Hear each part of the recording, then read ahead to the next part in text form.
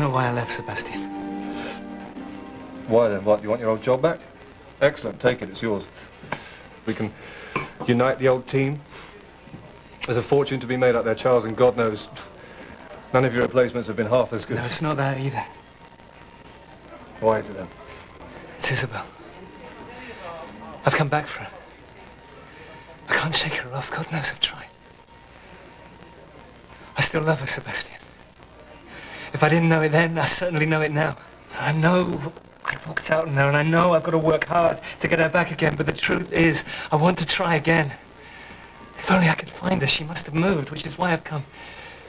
You're my two closest friends in the world. I thought the two of you might have kept in touch. What's the matter? Yeah, we did. God, I don't know how to put this. Except when you left, and when you just walked out on Isabel like that, it devastated her. What? Actually, both of us. No, I don't know, maybe we sought consolation from each other, I suppose, and one thing led to another. What are you saying?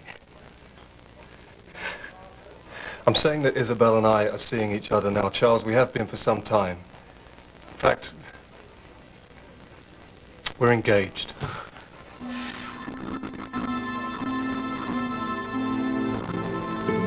This is good. Red lips, not so red as the stained stones kissed by the English dead. It's absolutely perfect. And, this one, Dead Youth. I thought Anthem. This one? Anthem for Dead Youth. We'll work at it, then bring it back and we'll have a go at it together. Is it traumatic for you? No. Writing is like exorcism. Well, if you ever get back to the front, at least it'll be good for your poetry. Yes. Yes, it would.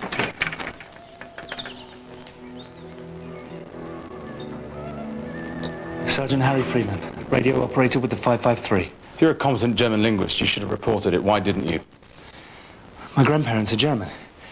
My old man thought it was important for me to grow up with a second language. You were transferred here from the Stalag Luft at Henslow, right? Yeah, that's right. They were building a rail track through the site, so we were all relocated. And you were the only one sent here? I think I'm a typing error. I didn't want anyone to know. At my last camp, the commandant thought I might be a spy. Why? I lost my ID tag when I was shot down. Stupid ass thought that was suspicious. He's bound to have passed on his notes to Dryber. You could still have come to me. I'd rather keep my head down, sir. I'd rather be walking the dogs on Beachy Head. Suppose we'll both have to make do. Do you think they'll wait for you to do that? When I was on the run in Germany, I saw how the Jews are treated. The way Rumsfeld looked at me. No anger. No hatred. Nothing. I was nothing to him. I was in a mental hospital. A mental hospital? I had a sort of breakdown after my parents died. They were killed in a car smash. But I'm fine now.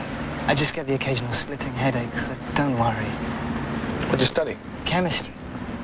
But I got this thing about trying to capture scents in Provence. How do you mean? Actually bottle the smell rather than just make perfume. Orange, jasmine, orange blossom, and then impregnate other things with that smell. So you could have, I don't know, scented jackets, bags, belts. God, you really were mad, weren't you? Well, I gotta get back to the studio. I've got a big shoot lined up this evening. It must be ever so exciting being a photographer, Ben. Carolyn, strip away the glamour, the prestige, and the obscene amounts of money they pay me, and it's just like any other... Who am I kidding? It's a blast. How so? My parents, the Count and Countess de Martignac, are held prisoner in the concierge. Their trial is imminent. Such things are not in my gift. They are notorious rebels. They were good-hearted people, monsieur. Federalists and true Democrats. After the revolution, they freely divested themselves of much of their lands and wealth. You have your government's ear. You are ambitious. If my parents were publicly to embrace the Republic, it would be powerful propaganda for Monsieur Robespierre. But such principled people embrace their enemies so readily. To be reunited with their daughter, they would do almost anything. I will see what I can do. Where might I contact you? I have rooms in Lincoln's Inn.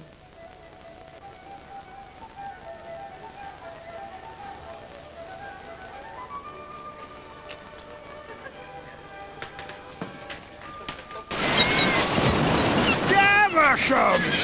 What the devil are you doing? Out there, where the sun sets, lies Spain, and beyond, the Africas. One day, people will holiday there, and one company will do more than you could imagine to ensure their customers every happiness. And what is this one company of which you speak, sir? Thompson Holidays. Oh, this is all goose and nonsense, Fanny. Nevertheless, Damersham, you've had little luck in marrying Fanny off. She can dance, she has some musical talent. Do call on us. Come, Fanny.